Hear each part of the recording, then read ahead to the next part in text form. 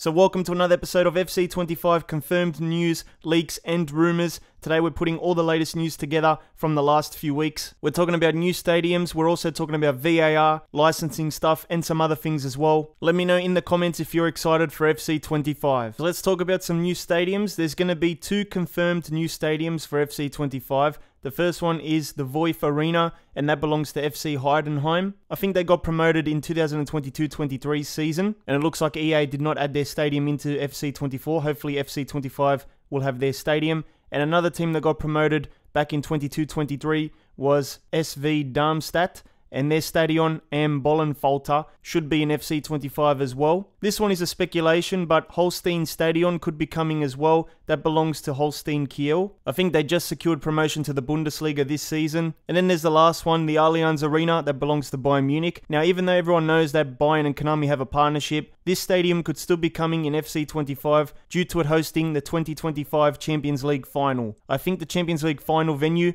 is automatically inserted into FC games due to the partnership, but we'll see what happens with this one. Could VAR be coming to FC25? I do have an update. This comes from Sam Rivera, who is one of the gameplay producers for FC games. Sam has said that they would like to have VAR. I quote here, "Simply, it is what I say, and it is a very direct answer. As a video game, we know from the beginning if it was a foul or if it was not a foul, if it was out of place or not out of place. So far we have had other characteristics in which we have preferred to invest in than VAR, but of course it's still there, and it's something that definitely at some point you'll see. So eventually they might figure out how to put VAR into the game, even if it's just a visual thing." Sam also goes on to say, "I think it also depends on the game mode you are playing. If you're in something more realistic like career mode, then it does make sense to be able to have some mechanics there around the VAR. If you're playing something competitive online, you just want to play, you want to continue, then you don't necessarily want a VAR, but of course there are possibilities. For now in FC24 there is no VAR. It does make sense what he said. Career mode people would appreciate VAR more than Ultimate Team. Footzone FIFA says that EA has already begun reaching out to playtesters to test out FC25. The game is near completion apart from advertising and marketing. Of course, we're in June, it's probably already done. Footzone also has an FC25 Ultimate Team leak. Managers in Ultimate Team will have their own tactical visions,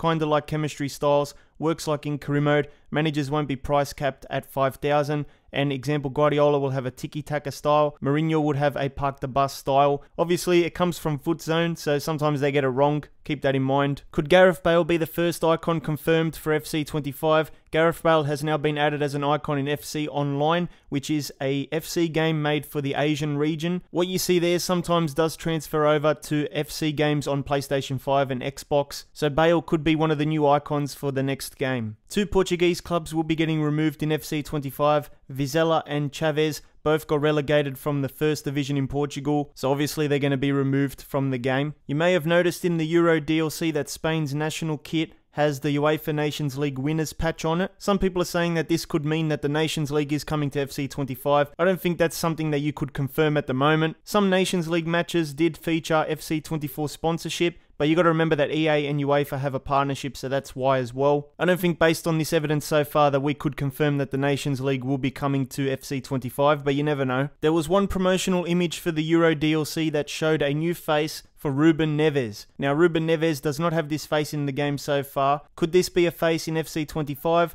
or will it be coming out in a future FC24 title update? I'm not too sure, but keep an eye out for his updated face. And the biggest news today is that Roma and Napoli will be coming back to FC25 as officially licensed clubs. Durandil Pez, who mines the eFootball game code, has also seen that Napoli and Roma now have fake logos in the latest eFootball update, which indicates they will become unlicensed soon. Konami does get the inter-license though, but they're going to be losing Roma and Napoli. The Roma deal started in August 2020, so it's been about 4 years. And the Napoli deal started in April 2021, so that's been over 3 years as well. So it's been a fair while, and these deals must be coming to an end. Make sure you leave a like and subscribe to get all the latest FC25 news, and click on the thumbnail in the middle to check out the latest big eFootball update.